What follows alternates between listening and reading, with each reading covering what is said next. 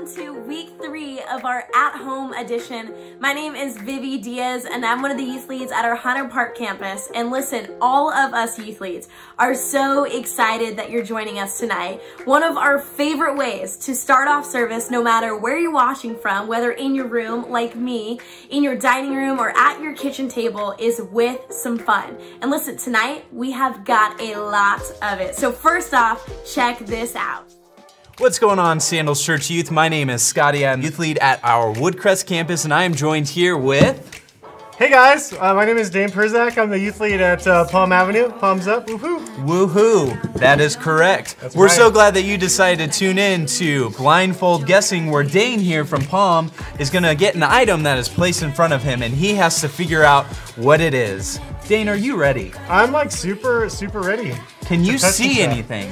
I cannot see. Is there any reason why you're wearing your glasses over your blindfold? I feel like it would help the senses. It's, you know. Can you feel it? I don't think any senses are gonna help you today. Okay. Let's get the first item out here. Are you ready, Dane? I'm like, yeah. First item. I'm ready. Let's do this. Okay, I just need you to be very careful with this item because it can make a splash. I just feel stuff? Yep, okay, go ahead. Was that a snake? If it's a snake, I'm bailing on this whole thing. Where did you get the idea of a snake? Okay, I don't know. It made a sound. Because it's rattling? Everyone just better calm down. Let's all just relax. Oh, it's a plate. It's a plate with stuff. A plate of what? Oh. Are they teeth? Did you guys put teeth on a plate? Is it teeth? Tell me if it's teeth. Human teeth. Is it Granola on a granola? plate? It is granola. It Is is it really? what hippies love to eat and enjoy. Do you love to eat your granola raw? Yeah, you know, raw or boiled, you know. Very I like good. granola. Very good. All right, you ready for your next item, Dane? Yeah. Keep it rolling. That's good granola. Oh, yeah? Okay, go I'll ahead touch it. and figure out what it is. Okay. Go ahead. It's on the table now. It's on the table right now. This game is just like, there's nothing on the table. What is that? What is happening? This is really freaking me out. What is Something's it? moving. I don't know. Is it dangling? You got something dangling? There's literally... What was that? What was that? Very careful. Okay, is that seriously like some sort of hamster? I touched it. It's a hamster. What? I used to have a pet hamster. What was you their guys are name? like, his name is Twiggy. Twiggy, I huh? saved up money, and then he... Oh God! Is it a hamster? It's moving, okay. It is not a This is hamster. freaking me out. It's moving though. Go ahead. You guys are too much. Oh, okay. It's not a hamster. It may have died. It's a hamster coat? A little coat for your hamster? A little coat. Oh, okay. Wait. Hold on. Give me a second. Okay. It's like a stocking. Is it a stocking? You think so? Yeah. Because you're like, oh, stocking. Dane, you are correct. It is a stocking. Oh, Very well done. okay. Hey, give me Wow. a high five. Up top. Thank you very much. All right, let's Heck get that yeah. next item out here. I need you to approach slowly. We do Okay. not want to alarm this next item. Okay. Okay. Okay, I don't know So what's go making ahead. noise right here. What is that? Okay. Is this a person making noise? Oh, what is this? Ah! What is this? What is it? It's a little chihuahua? A little Is it chihuahua. A cat or a what is What is that? Wait, okay, there's something on it. Is it a strange animal? A wombat? What is a wombat? never What do you seen a think it wombat? is? What do you think I it think is? it's a little puppy. Is it a little How did you puppy? guys get a puppy in here? It is a awesome. little pup. If you want to take your This is blindfold so- off and see this puppy, you may. Oh, little puppy. What's up, little buddy? No way, this was the best game ever. Thanks for tuning in Wow. to Blindfold Guessing, and we'll catch you on the That's next great. segment.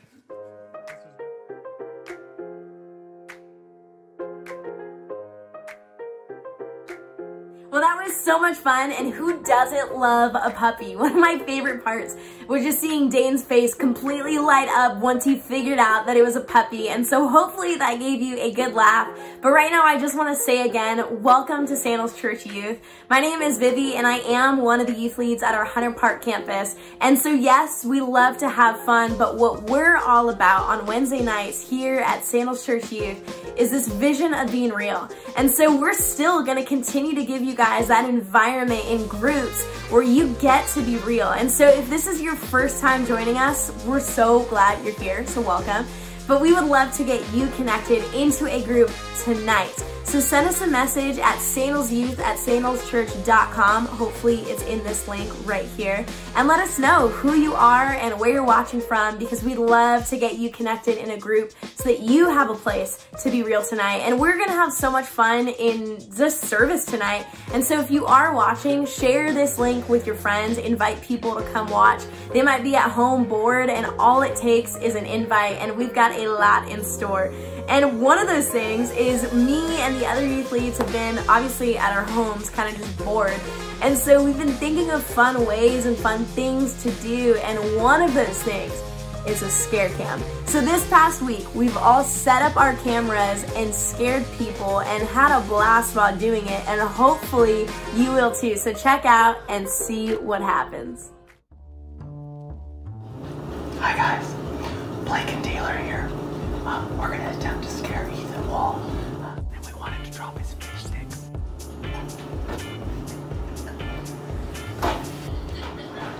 I called out and you weren't there.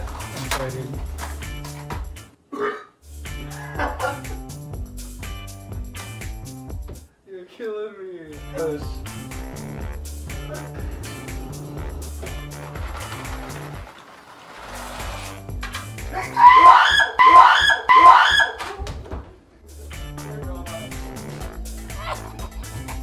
Hey guys, this is Byron, Sandals Church, Fresno.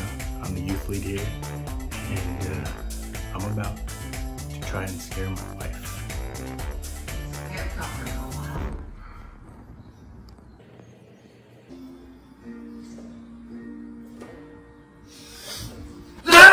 It is your boy Christian from the Menifee campus, and I am gonna scare my sister today. The plan, and I hope this goes well, is I'm gonna hide in the laundry closet.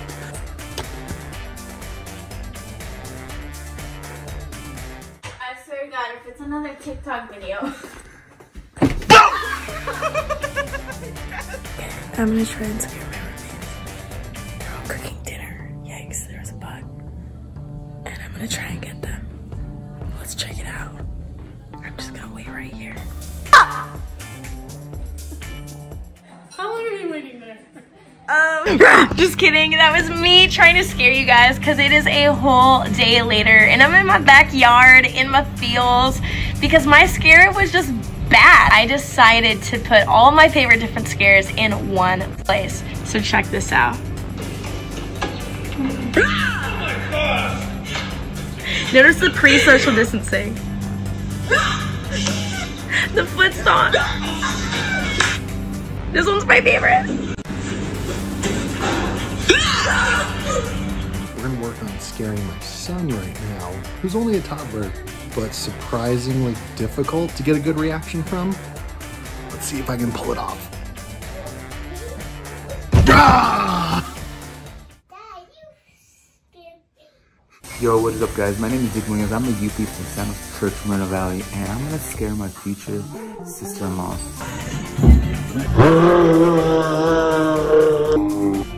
Hey everyone, my name is Madison and I am the wife of Jared Moses, who is the East Valley Youth Lead. And I heard that there's going to be a scare cam for Sandals Youth, and Jared's been talking about how he's gonna get me and I'm gonna be so scared that I'm gonna get him first.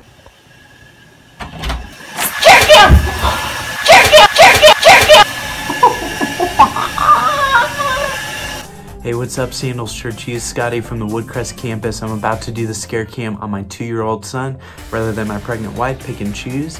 But hey, I'm gonna be hiding in this closet. Let's see what happens.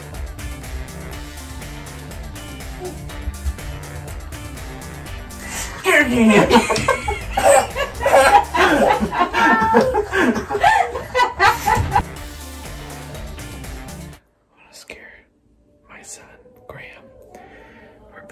and seek. And I think I'm gonna get him. Boo!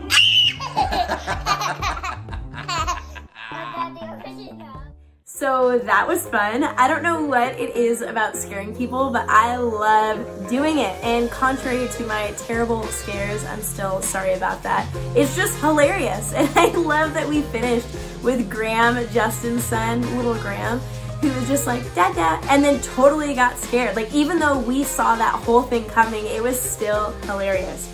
But right now I do want to talk about something that I don't think any of us saw coming.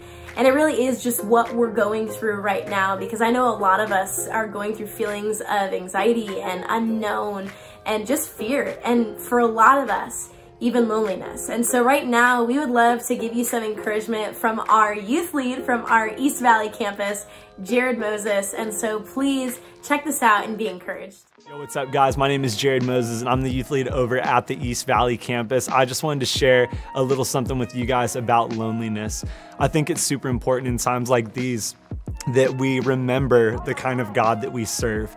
In fact, one of the most encouraging things to me right now in this moment is that the Bible tells me that when I have received the promise and life-saving grace that comes with believing what Jesus did on the cross, the Bible says that I have God's Holy Spirit living inside me. And that's been such an encouragement when I think about one of my favorite worship songs right now. It's Surrounded. I may be surrounded by so many other things, so many worldly circumstances, but I know that really I'm surrounded by God. And even more than being surrounded by God, I have His presence living inside of me. In Galatians 2:20, it says, "For I have been crucified with Christ. It's no longer I who live, but Christ Jesus that lives inside of me." And for me, that's something that's so encouraging because I know I have God's Holy Spirit dwelling inside me, and I know that whatever I'm going through, no matter how lonely I feel, I'm never alone. But even in these times, I'm also encouraged by the fact that the church is not a building. We are the church as God's people. And so even when we are not meeting in a physical place, the church still exists. I hope you guys are encouraged by that. I love you guys. Know that God's in control in this time, and I'm excited to see what He's going to do in your life. I'll see you guys later. I love that last bit that Jared just shared, that no matter how lonely I feel, I am never alone. And that is just one of the ways that believing in the God that we believe in, that being a part of the church that we are a part of, can completely transform you. And so right now we're actually going to hear from our youth worship leader, Taylor Ridge, and hear about his story and how God has transformed him. So check it out. What's up, Sandals Church Youth? I am Taylor Ridge. I'm the Sandals Church Youth worship leader, and I just wanted to share my testimony with you guys. I actually got saved at a really young age. I was about 5 years old. I remember driving home from the bowling alley, and my dad was just explaining to me like what sin was and the fact that I needed a Savior, I needed Jesus. So in that moment, I put my faith and trust in God. And you know, from then on, I was saved, but my relationship with Jesus was not deep. I was just going through the motions, doing the things, going to church on Sundays, saying the Christian words and the things, but my personal relationship was just not deep at all. And so I pretty much lived my life just going through the motions all the way through high school and into college. And it wasn't until I started serving in youth group as a small group leader, and I was helping lead the music. It wasn't until then that God really started to change my heart. He started to shape my desires and give me a passion for students and for Jesus and for discipling and for leading worship. And so once that started to happen and God was changing my heart, I started praying more. I started reading my Bible. I started looking for people who could speak into my life. And I started to build my relationship with Jesus. And so that was going on, and it was incredible.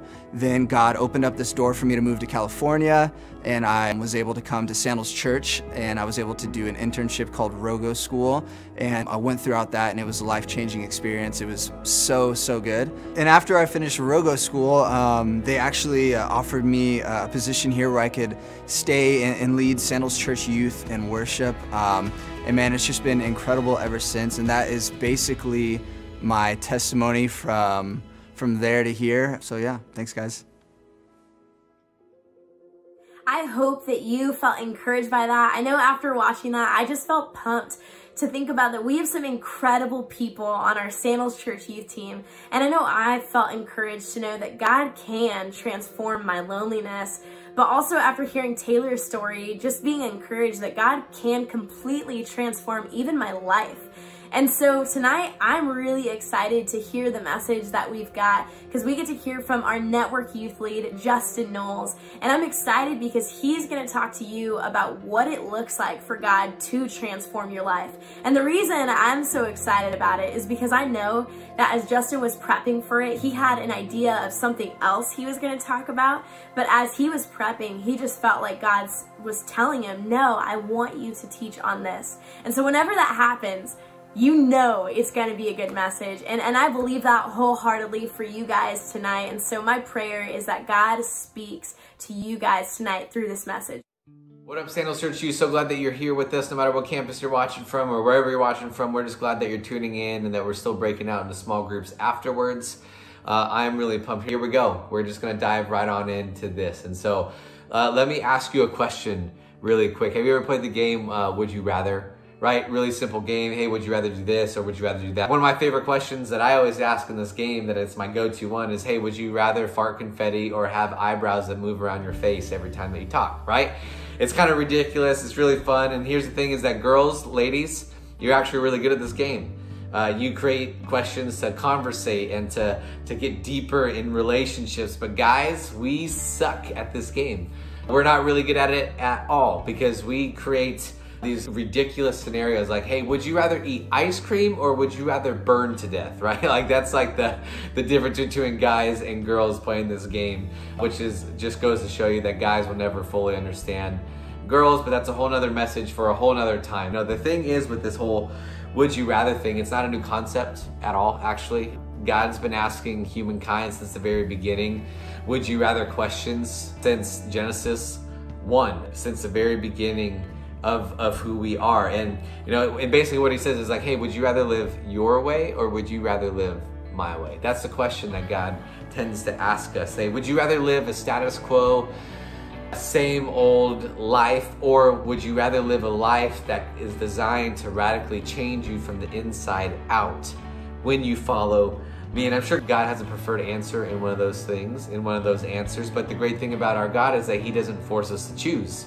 He actually allows us to choose what way we want to live and how we go about that life. And so today I want to actually ask you a question. I figured that this is a really good time to ask that question, is would you rather be a Christian or would you rather be a disciple? And the reason why I want to ask you that question is that for a lot of us, let's be honest, let's be real here, is that we think that because when we go to church, we're a Christian.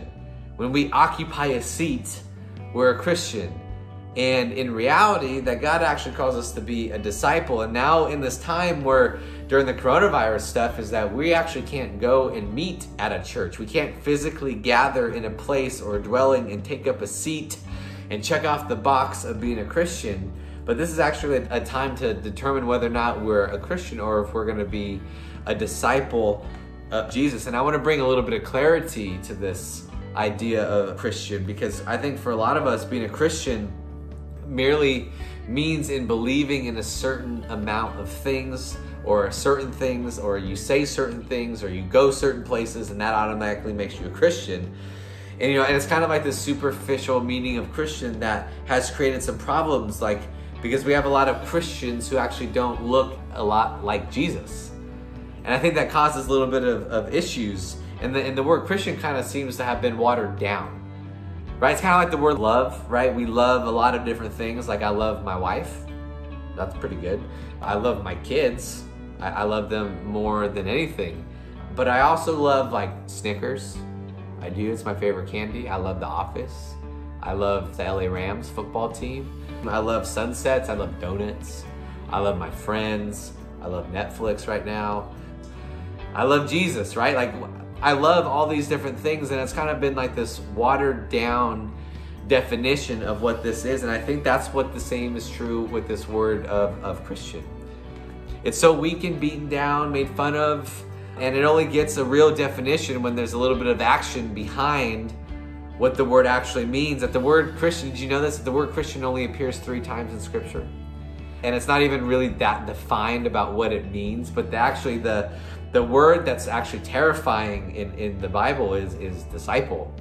because that term is actually very defined, and there's a certain way that a disciple acts when it comes to Jesus that actually lays out a really good way of how we are supposed to live our lives, rather than just acting the part. In a sense, the difference between Christian and disciple is this, and if you're taking notes, you could write this down, that a Christian is about what one believes, but a disciple is about what a person actually does. And another way that you can say that it can look at as a Christian often is an act, but a disciple is about a person's actions.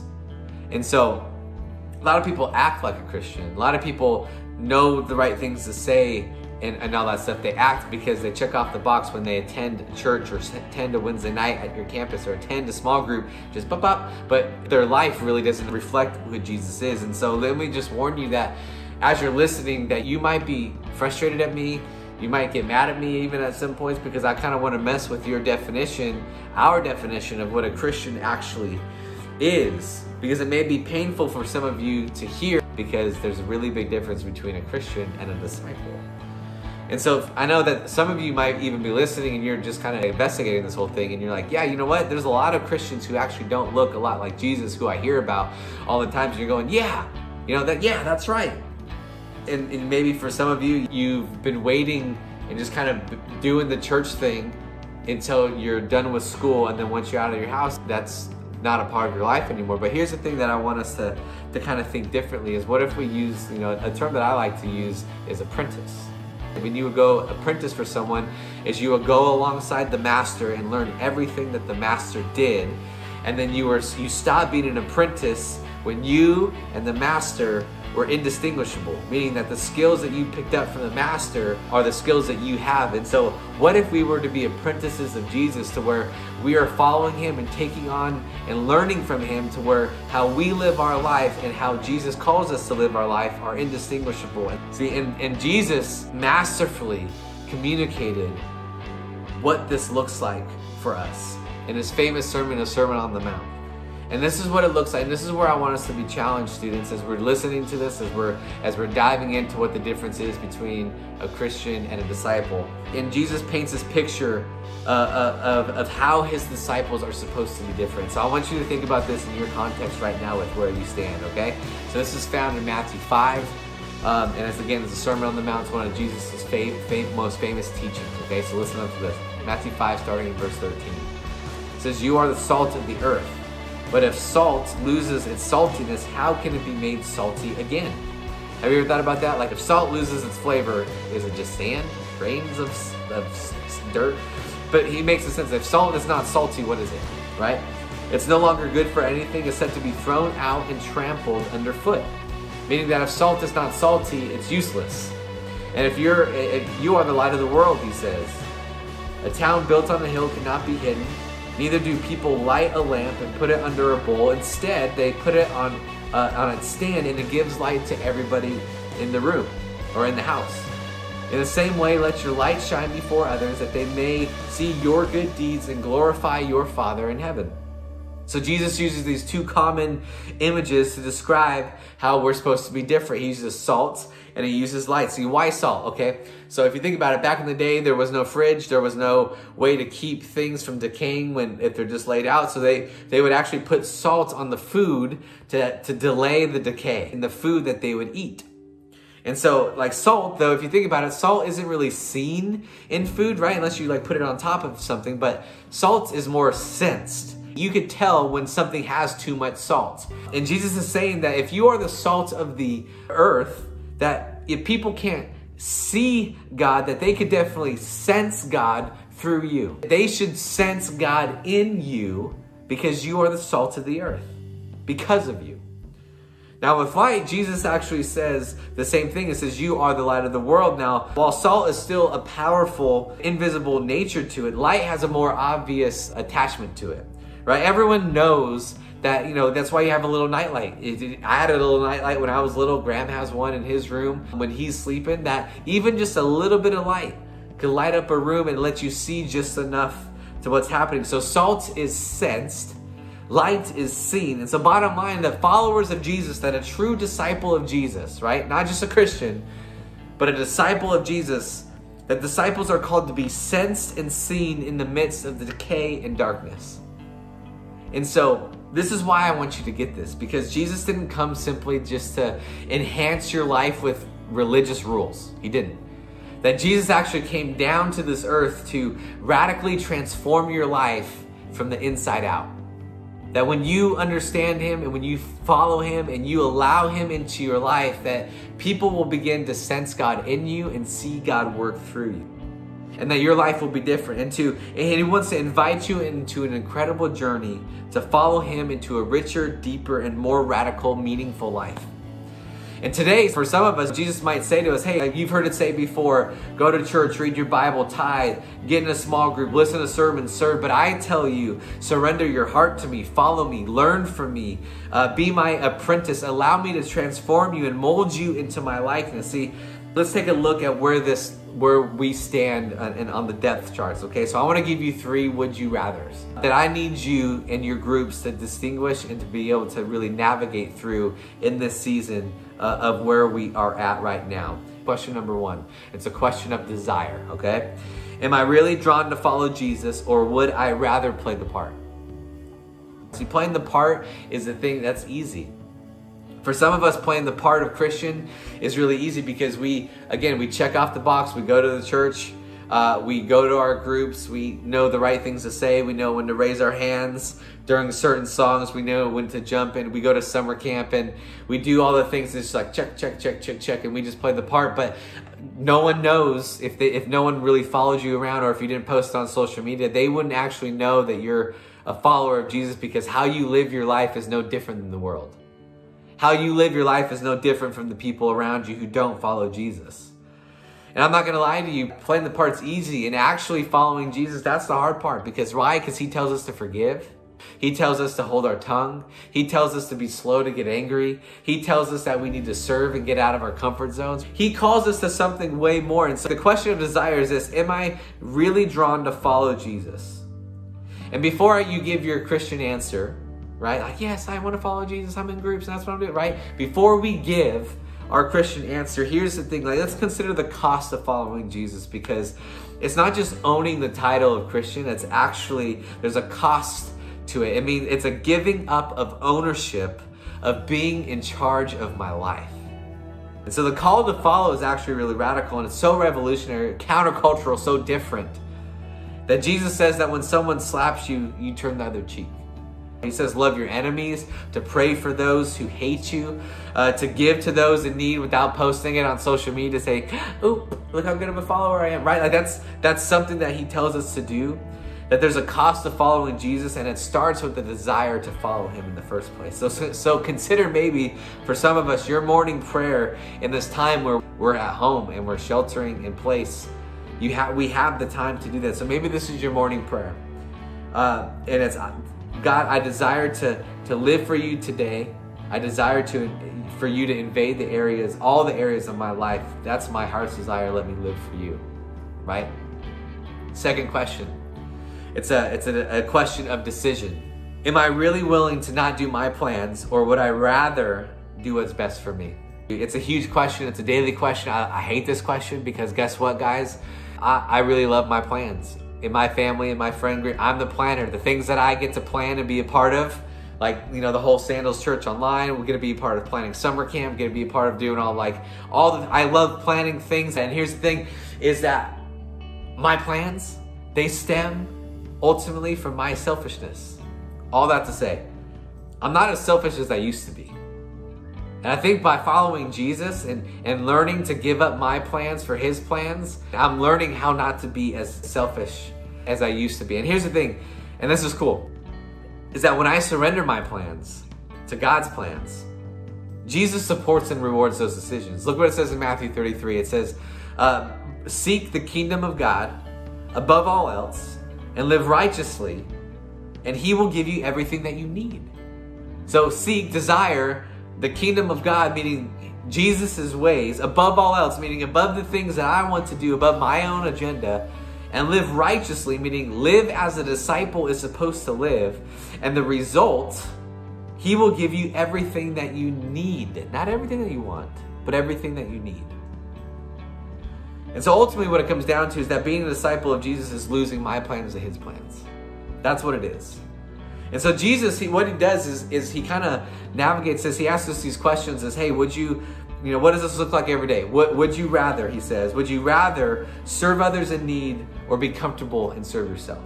Would you rather be a person of integrity and not cheat your way out of school right now because you're doing online?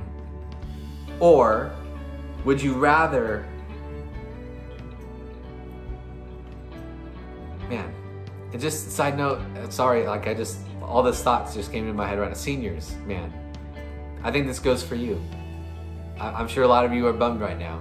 And I'm sorry that just kind of just popped in my head. And I think this is a good question for you right now of how the underclassmen are looking at how you're leading through this or navigating through this. Is like, man, would you rather be a Christian or would you rather be a disciple? It's just, you guys came to my head. You guys have been on my heart right now. And and Jesus also said, hey, would you rather follow me and let me mold you into my likeness and help you learn to express your anger in appropriate ways? Or hey, would you rather keep losing your temper and losing it on your friends or your family because now you're all quarantined together, right? And here's something that I've learned is that a lot of what Christians do is that they usually act surprised when things don't go their way when they choose to do their own thing.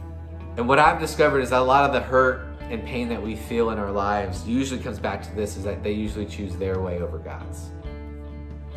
And so third question that I want to just end really quickly is a question of devotion, is what am I building my life on? Right? Would you rather build your life on a rock or would you rather build your life in the sand? There's this passage in scripture, you could look it up. It's Matthew 7:24-27. But basically what Jesus says, hey, would you rather build your life on a rock, on my truth, on my word, or would you rather build your life on your up and down feelings, things that are not sure, on the sand? He says, you build your life on my truth and the rock, it's not going to crumble, but you build on your life on anything else, it's the sand. And what happens when the waves come and the storm comes, your life is going to crumble. So let me leave you, students. Which one would you rather do? Would you rather be wise or would you rather be foolish? I think that's the question that Jesus wants to do. Would you rather live your life in a wise way by listening to him and his truth? Or would you rather live your life in a foolish way and building your life on the sand where the waves come and the life just falls down? And so ultimately it comes down to is a disciple is this. A disciple desires Jesus, that a Christian, they just go through the motions. That a disciple sacrifices their agenda daily, but a Christian does what's best for them. A disciple lives out their life as salt and light in the world, but a Christian says that they're a Christian, but they look like everybody else. See, ultimately what it comes down to is the beautiful thing about Jesus is that he doesn't force you to choose. He doesn't force you to choose any of those things, that he lovingly and graciously paints a picture of what following Jesus looks like. And he says, hey, would you rather live your way or would you rather live my way? And I want to challenge you to a courageous prayer today.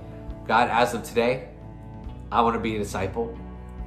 I want to be an apprentice of you, Jesus.